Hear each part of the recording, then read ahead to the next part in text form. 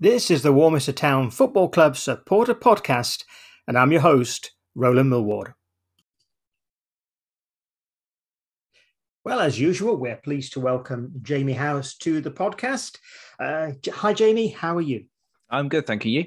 Yeah, very well, and delighted with 3 points at the weekend. So perhaps you'd like to run through the Warminster Town versus Radstock Town game for us. Yes, we hosted Radstock Town and kind of become a sort of local rival, I guess, even though we're not in the same county. But we ran out 2-0 winners. Alex Churchyard volleying home from a corner in the first half. I think it was around the sort of 30th minute, something like that. Numbers. Yeah. Radstock then had a man sent off, a tackle on Braden Humphreys, I think his name is. Still trying to learn all the new players' names. They lost a man there, which I think helped us out. We looked a bit more. Second half, we looked way more comfortable, and it could have been a lot more than 2-0. At that point, there were a few chances went begging, but Corey Gardner got his second of the season. That's 2 and 3 for him in the second half. I think that was fairly early on in the second half, actually. Yeah. To make it 2-0. And then, like I said, there was plenty of chances and just unfortunately couldn't beat the Radstock defence, and it ended 2-0. But yeah, another 3 points on the board, and it's looking good. Indeed, and at the start of the season, as most seasons, then Radstock have always been a much fancied club for promotion. So I think for the first half, and until we scored the goal, it was pretty much even Stevens.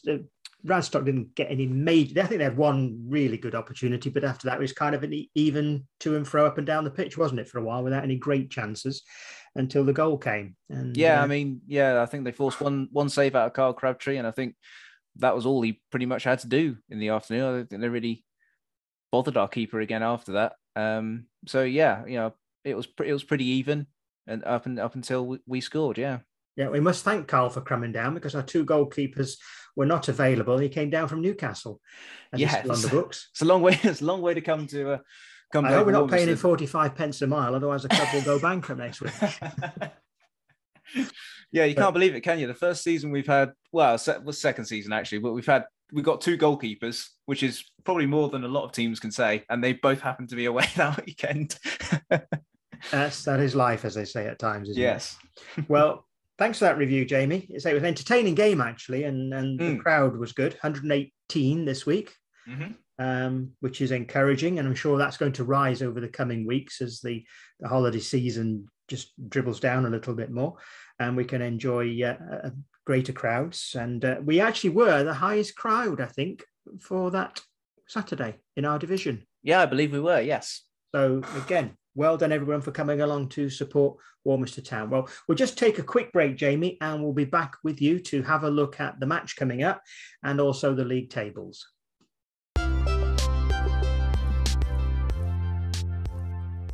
Did you know that you can follow Warminster Town Football Club on Facebook and Instagram? Find the links on our website, warminstertownfc.com. You'll see them there.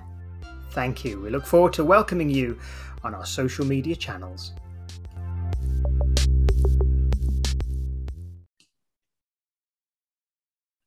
Right, we're back with Jamie. So, Jamie, next match is going to be on Saturday. There should have been one on Tuesday evening at Gillingham, but unfortunately they have floodlight issues, and they haven't been readied yet, so we'll be playing them later on. So, who have we got on Saturday? We've got one of the new teams, Ep2 Boko, are coming to visit Weymouth Street on Saturday. So that should be an interesting one. They've let's just have a little look at how their season's been going so far. They are currently 9th in the league, having played just 2 games and won 1 and drawn 1. So all to play for. They beat Almondsbury 2-1 last weekend, which, it's a similar score line to how we beat them. So it could be a fairly even contest. We'll have to see. Yeah. So, we welcome having new teams in the leagues, which is good. And how, you mentioned the league table. So how's the league table actually looking right now? Well, currently at the top, we have Welton Rovers, who have played three games and won all three so far. Bishop Sutton are currently second, having played 3 games and won 2 and drawn 1. We are currently third with the same stats. Sherborne are currently fourth, only on games played. If they win at the weekend, they will probably go top because they've played 2, won 2, and they're scoring goals for fun at the moment with a 10 goal difference after 2 games. So that's just insane. They beat Devizes Town at Devizes 6-1 at the weekend. So yeah, they're very much scoring goals for fun. Cheddar are 5th. Longwell Green Sports are 6th. Lebec 7th. Wells City 8th. Aki Boko 9th. Radstock Town 10th. Hengrove 11th. Oldham Abertonians 12th. The Phones 13th. Portishead 14th. Titherington Rocks, another of the new teams, are currently down there in 15th. They've won 1 and lost 2. Devizes Town 16th. Odd Down 17th. Wincanton 18th. Gillingham Town, one of the other newbies, yet to register a win, unfortunately for them. That's a big step up, obviously, from the Dorset League. They're down in 19th. Bishops Lydiard are 20th, and Almondsbury are currently bottom of the league, having played 2 and lost 2. It's early days yet. We can't. It is early days. It is very early days. But it's probably going to look a lot different than that at the end of the league. Yeah, we're pleased to be third. And yeah, we'll see what happens when AEK Boko come along. So a little bit of an unknown quantity to ourselves, of course, as to everybody else, not in that way. But it's quite a name to actually have to say, isn't it? 3 letters, AEK, and then we're all saying Boko. It could be Boko. I don't know. Who's going to argue? We'll ask them when they turn up, and we'll see how they fare. Indeed. So, Jamie, thanks as well for the photos. Some great photos from the weekend. They've been on very welcome now, so that's good. And on our Facebook page, and we tweeted them out as well. So lots of opportunities for people to see some of the action shots that you take from our matches. So we'll see you on Saturday then, shall we, sir? Absolutely. Brilliant. Well, take care. Thank you for joining us. Thank you. Well, here's some more footballing news from Warminster Town.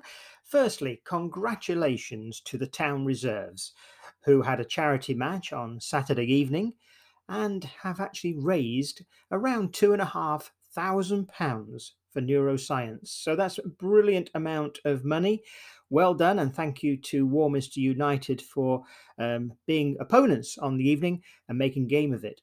The Town Reserves actually came out as winners, 4-2, but of course, more than the winning on the pitch, it's actually winning for charity in raising such a great amount of money for such a worthy cause. So thank you to everyone involved in that.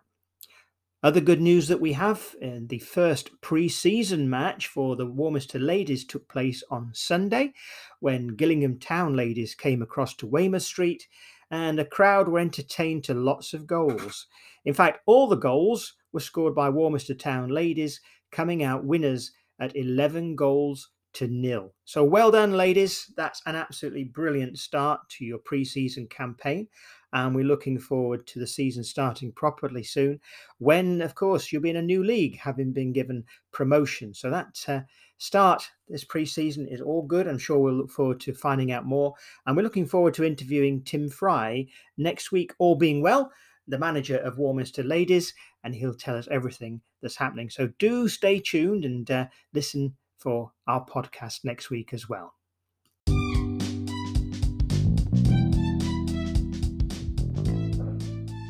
Your club needs you. Yes, our club depends upon volunteers. So if you can spend a few minutes, a few hours, your time will be greatly appreciated. There are many tasks that need to be completed in the daily running of a football club, whether it's on match day or days in between.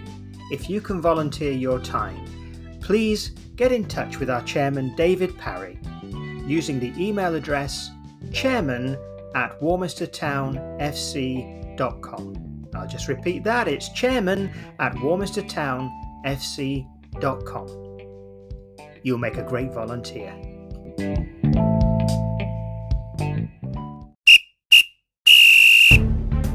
Well, there goes the final whistle, and that brings this week's podcast to an end. We've hoped you enjoyed the Warminster Town Football Club supported podcast, so before you go, if you haven't done so already, please do subscribe using your favourite platform. Thanks for listening.